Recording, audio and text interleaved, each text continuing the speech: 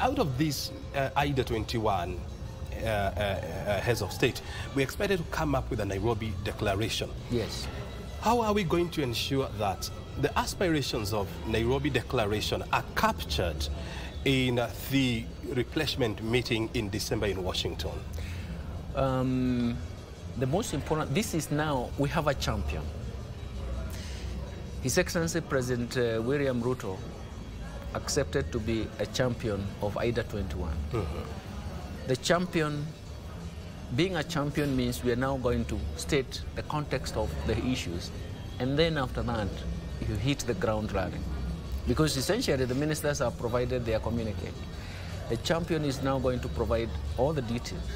Then it means that from today, everybody now starts working. There is a roadmap to all that. So the most important thing is, you started by asking why we have even brought the civil society, is because now we are starting that corrective action, led by the champion. And the champion will define the parameters. First of all, is what are the priorities in Africa? Second, what are the steps? So we are going to move in those steps so that the communication will be clear and the context in African setting will be clear. We'll go to other developing regions.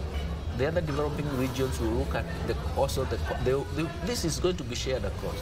You will find that priorities that these developing countries are facing, would like to implement their priorities, is going to be the driving force. Very good. Which means that this is like a corrective action, but we know our priorities. If we know our priorities, we know how we prioritize those to actually create the momentum and the change we want. And then the other thing is that, of course, there are some people, that's why I went back to institutions. It is not just resources. It is also the art of reorganizing our institutions.